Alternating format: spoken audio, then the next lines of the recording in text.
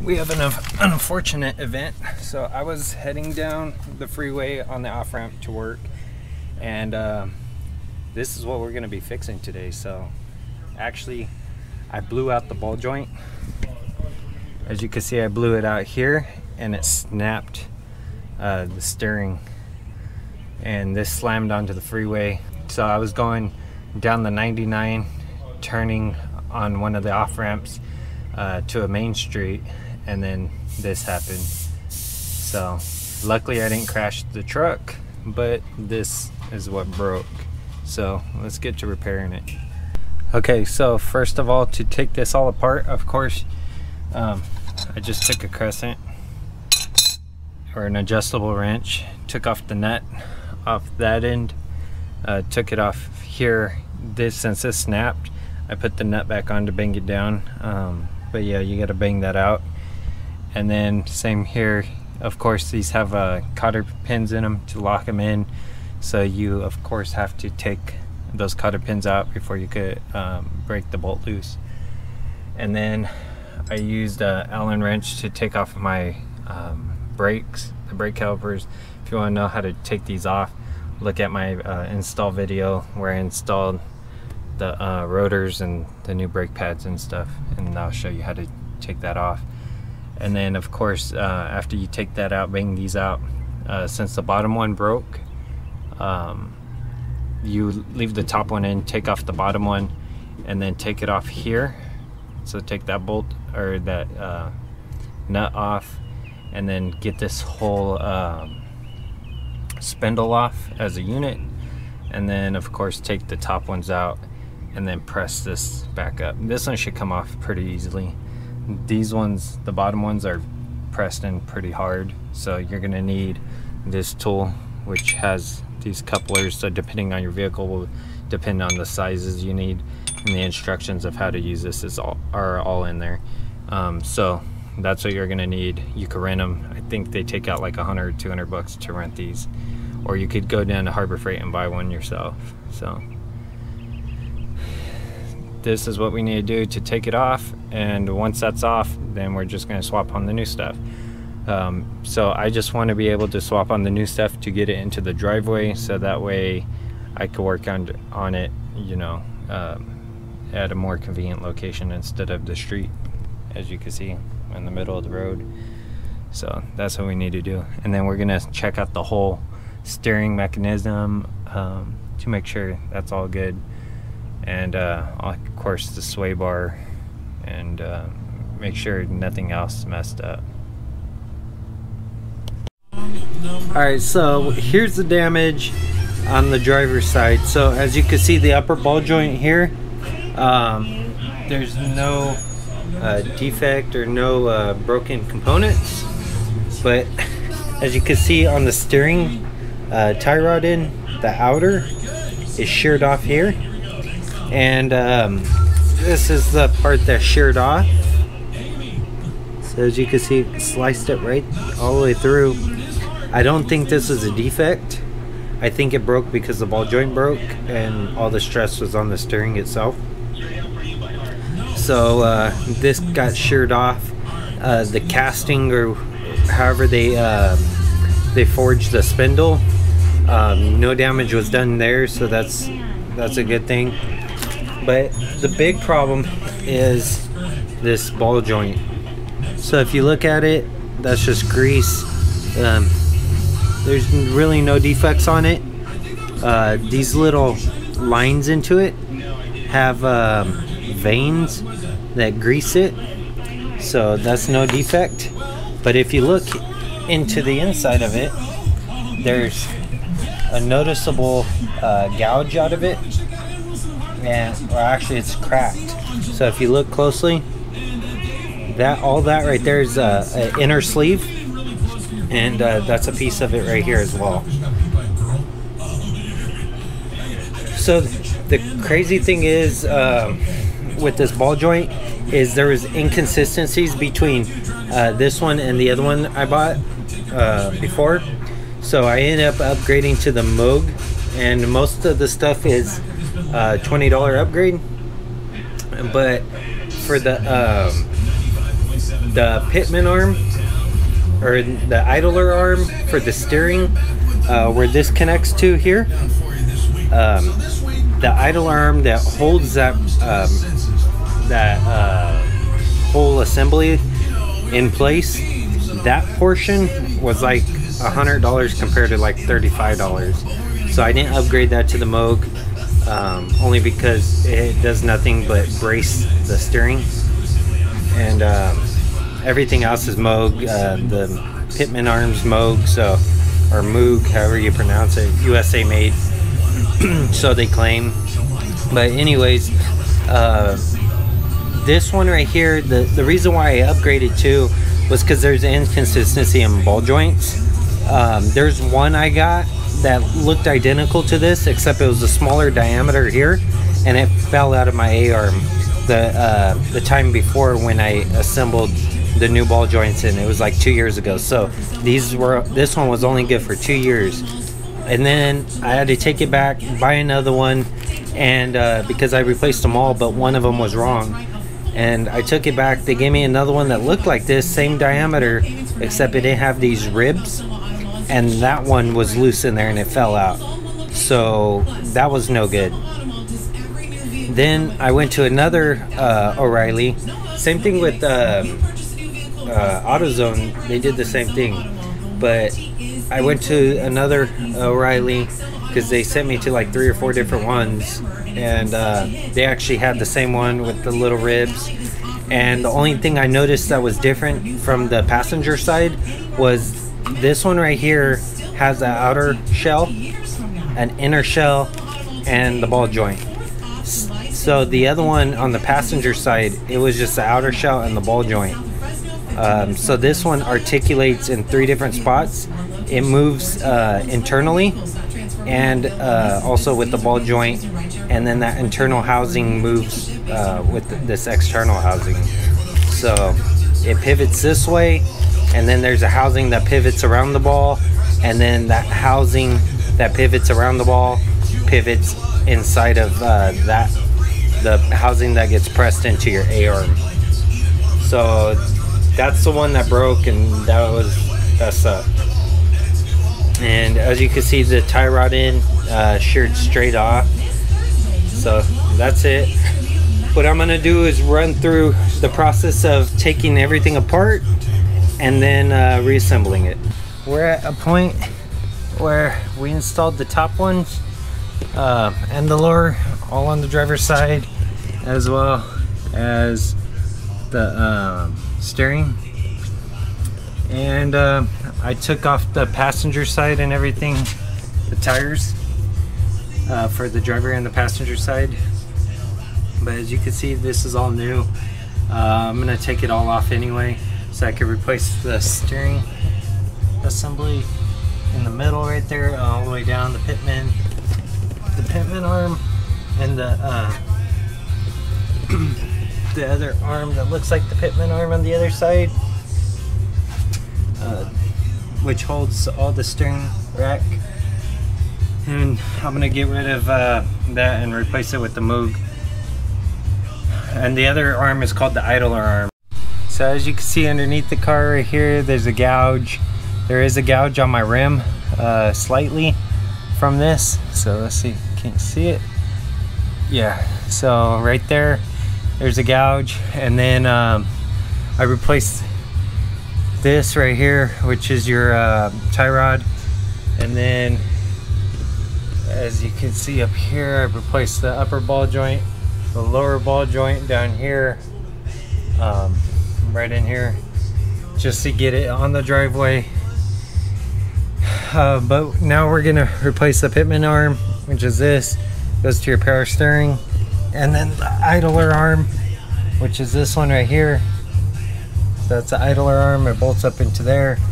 And then the connection link here, I believe this is called the rack.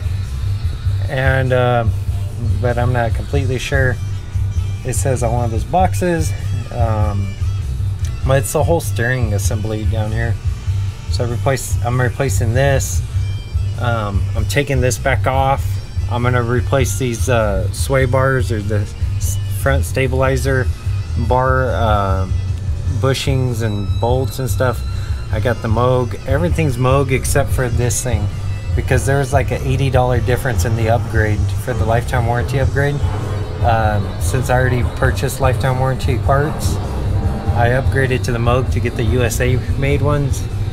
And yeah, for some reason the idler arm is $100 more.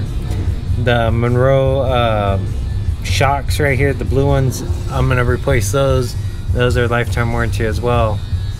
And the bushings, I'm not gonna mess with the bushings up here. Those are a pain in the ass the last time I had to replace them. So if I got to replace those for some odd reason, I might just buy upper and lower A-arms. So yeah, I'm gonna just take everything off, so that way I could take it back and get reimbursed the money, since I fronted the money for all this all these components here. And so might as well get reimbursed for that $800. $800 includes the pitman arm, the stabilizer arm, or the idler arm here, this piece right here, tie rod, the little clamp that connects them both, this piece right here that connects your sway bar, the bushings, upper and lower ball joints. That was all 800 bucks for those parts. If you buy the other brand, you're looking at, I want to say 700 bucks. So let's get all that stuff out and let's see what it takes. Okay, so in order to get your sway bar grommets and stuff off, you're gonna need a crescent for the top up here. That's what I used. Let's see what size it is though.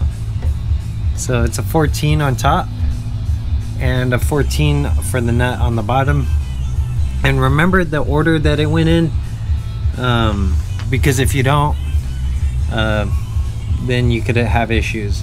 So at the very top is the bolt head, then you have a washer, then you have a rubber grommet, a hard rubber grommet, then you have the sway bar here, or the steering stabilizer, and then you have another rubber grommet below it, and then you have another washer.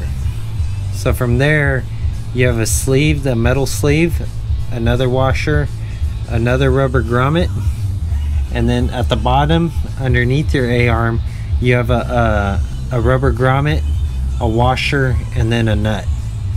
So that's a 14 as well. So as soon as you take it off with the 14, the washer will fall out, and then your bushing will fall out, or your rubber bushing.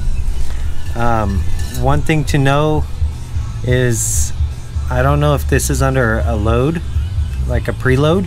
So what you want to do, or what I did, was I used my my jack to push up on the A-arm to kind of allow this to lift up a little bit and apply pressure to the top of it, just so it don't snap down or anything. And same thing when you take out your shocks. So I'm going to take off my shock, and then I'm going to slowly lower the jack to allow it to fully extend down, so that way it doesn't slam down. And we'll see how that works out. So just follow along and follow the same process I do.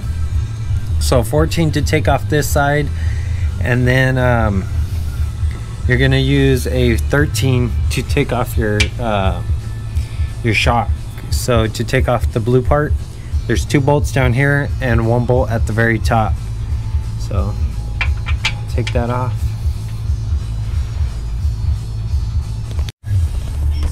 So this is what the bolts look like to take off the bottom portion of the shock. So right up in here, that's where these go.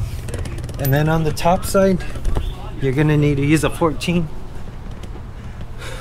socket to take off the top portion of the shock, to drop it down. So when taking off the top portion of the shock,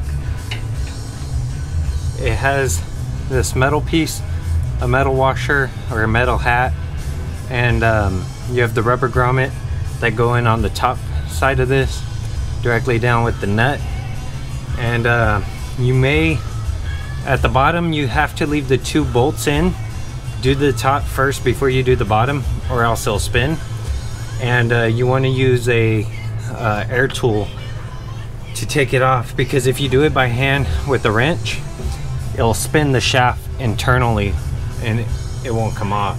So keep that in mind when you're doing it, unless you could do it really fast and try to break it loose before it starts to spin.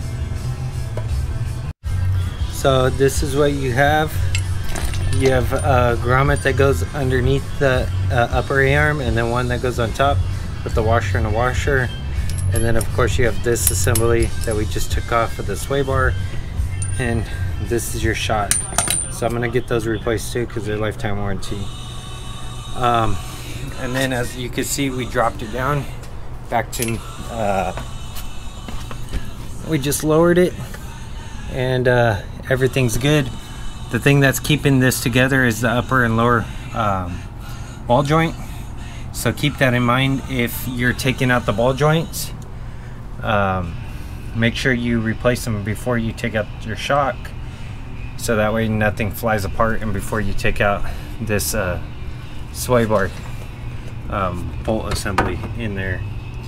So since I already did this one, the ball joint yesterday, I could let it hang here. But for the other side, what I'm gonna do is I'm gonna put something underneath here to hold the assembly together still, so that way I could take everything back, and then I could also take the ball joints off.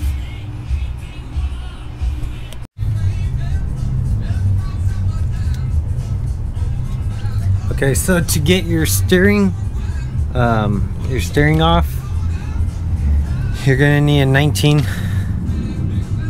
socket to take this one off on the ball joint end, and the other one as well. So we'll take that off right now.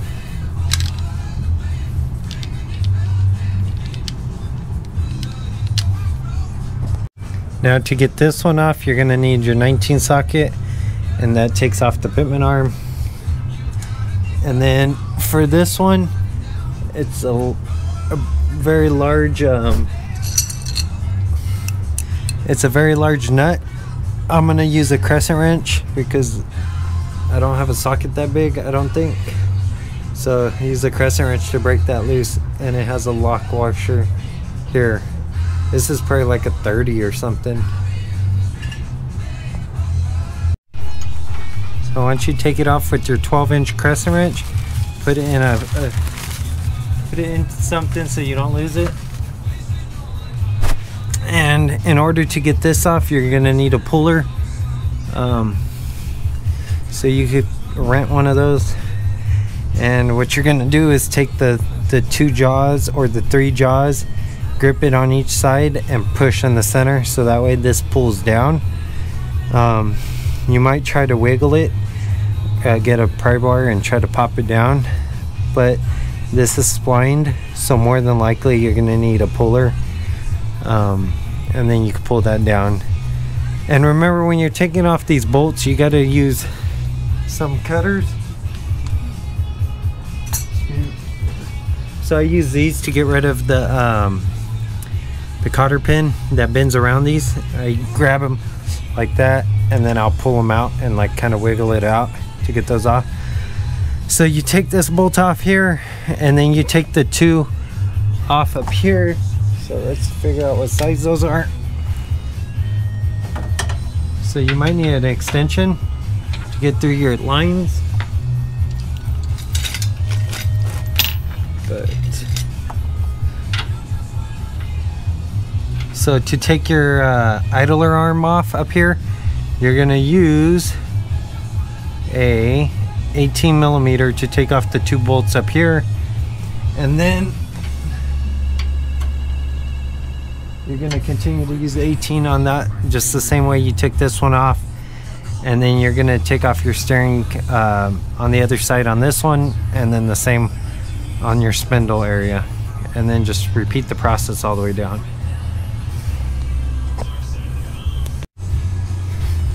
So while you're at it, I would also change the grommets for this sway bar if they're rotting. So the one that you're gonna actually need to take this off will be a 19. 19 fits good. And then an 18 for these two up here.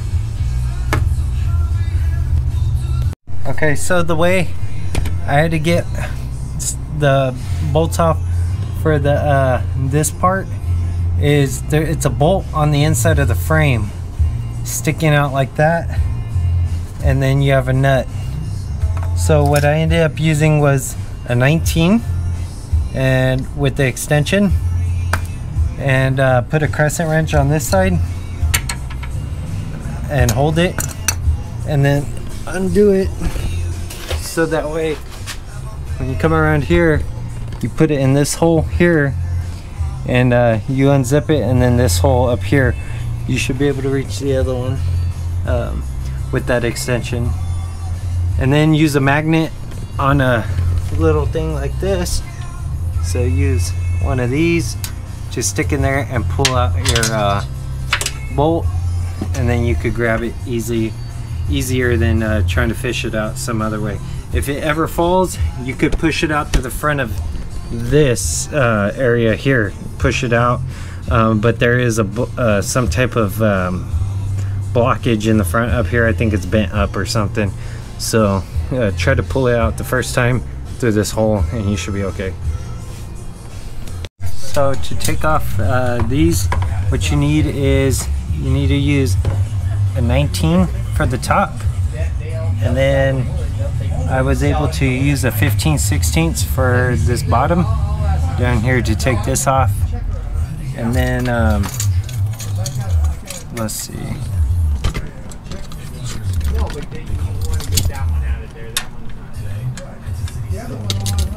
and then to take off the upper ball joint, what you're gonna need is a number 13 to take off these, and they'll get all that off. So number 13, number 19, number 15/16 to take off the ball joints, and they'll come off.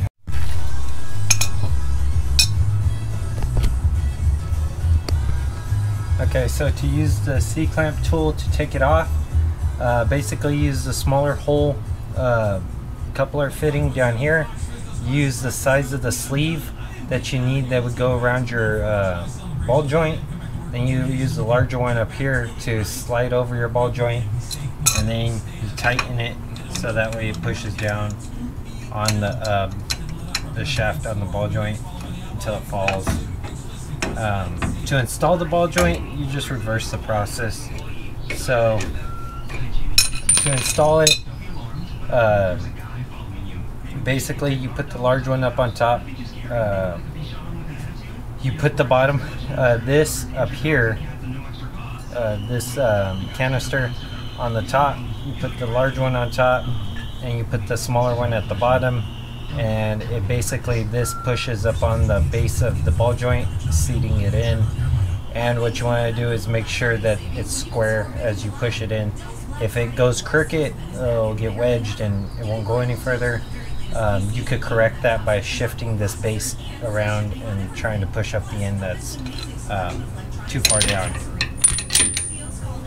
But all you do is just keep pushing it until it goes all the way down. One downfall to these C-clamps that they use is they're too small. I wish they were about an inch taller and less thread for the shaft, because you don't use all the shaft, the threaded end of it. You only need like maybe 3 inches or 2 inches of it. But it's a universal tool, so it can press out your universal joints on your drive shaft, and that's why it's probably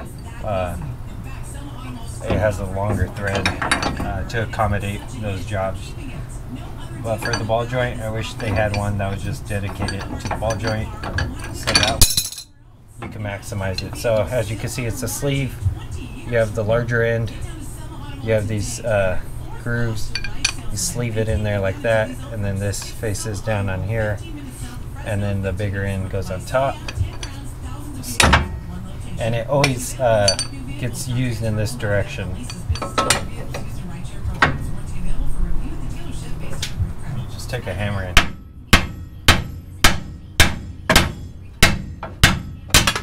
Tap it down because it wedges itself in there. So as you can see, the larger end sleeves over and pushes down on it.